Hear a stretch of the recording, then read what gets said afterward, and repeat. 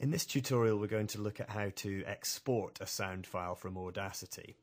I have here a stereo recording which I have finished working on. I've applied a fade in at the start, a fade out at the end, I've added a little bit of silence, I've trimmed off the bits that I don't want, and overall I'm reasonably happy with the way it sounds.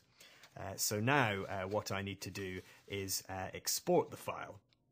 But the first thing that I need to consider is what kind of file I need to export.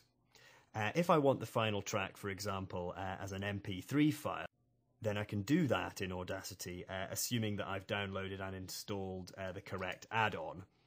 And I would do that by choosing Export MP3 from the File menu. If the final track is for audio CD, on the other hand, then I'll want to export it in the right format for CD, that is, with a bit depth of 16 bits and a sample rate of 44.1 kHz. Audacity has an export as WAV option, and most audio CD burning applications will let you import WAV files and burn them to CD, so that's the option I should choose. But first, we need to make sure that the WAV file we export is going to be the correct format for CD. So what I'm going to do is go to the Edit menu and choose Preferences, and then go to the File Formats tab. Now, I've got a number of options here in the menu that's entitled Uncompressed Export Format. And the one that I want is WAV, Microsoft 16-bit PCM. OK.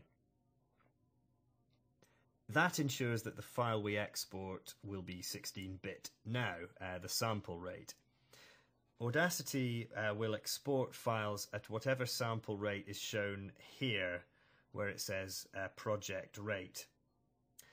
In this case, I can see that it's already set to 44.1 kHz, which is correct for CD. But if I needed to change the export sample, that's where I'd do it. Having made those settings, I can then choose Export as WAV from the File menu.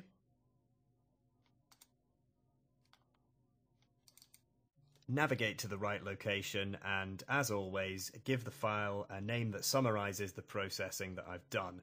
I'm going to call this one band spaced pair cardioid, that's fine, 16B for 16-bit, and 44.1K, and then I'm going to give it the suffix in the file name edited for CD, and then save.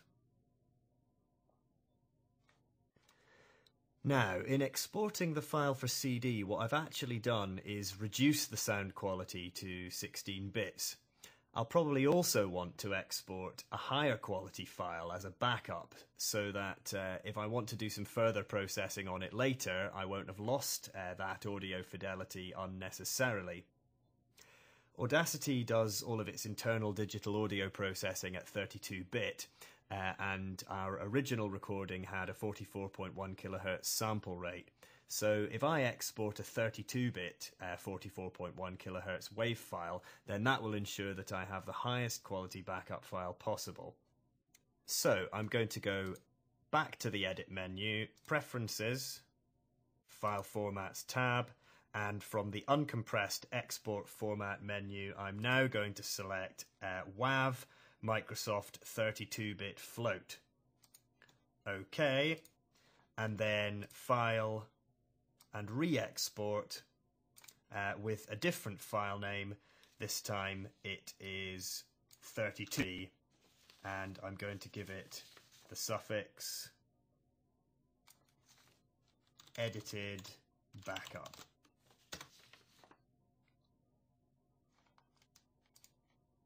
And finally, save the project. So now, if I go back to my folder, I will see that I have the file that I exported for CD. That's been exported at 16-bit 44.1 kHz. I also have the file which I backed up at 32 bits. I also have the original file and the backup that I made of the original file.